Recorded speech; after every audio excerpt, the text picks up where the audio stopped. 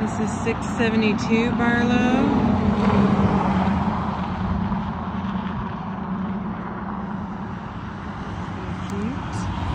Alright, here's the entryway on this one. A little bit different floor plan. You have the powder room over here.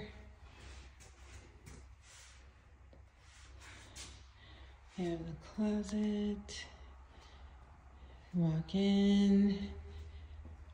Stairs are over there. They go up like that.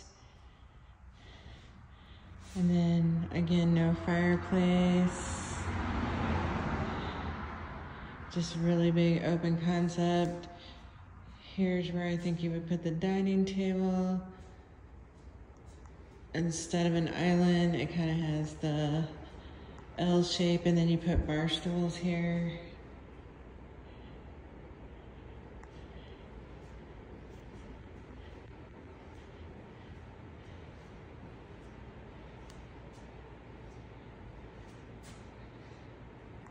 So then you can kind of see the open concept where you put your table and your living room. So you don't have a separate laundry room per se. This is your mud room, door to the garage, and then your laundry right here. So this is on the bottom floor instead of upstairs like the other ones we've seen. Floor still looks good. There's the stairs. When you get to the top, right here is the master bedroom.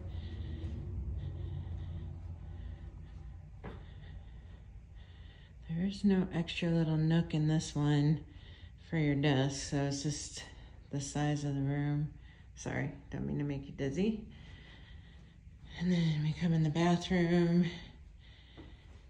And you have the tub and the shower and your double sinks. Walk-in closet. Separate room for the toilet. And then just kind of the view from the bathroom, just so you can see the size of the room. Here's room number 1. Almost same size, I think, as the master, maybe a little bit smaller.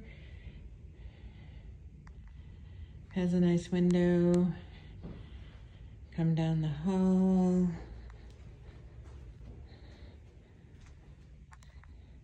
And you have another bedroom. I think all of these bedrooms are pretty comparable to the same size. You can kind of back up so you can kind of see the size. And then you come, here's the last bedroom. There's no bonus one in this one, although it's right around the same price. I think it has to do with, and the full bathroom in here for these bedrooms upstairs. And then your hallway. And here's the backyard on this one. Again, not your entire backyard because you share. And then you have fields in the back of this one.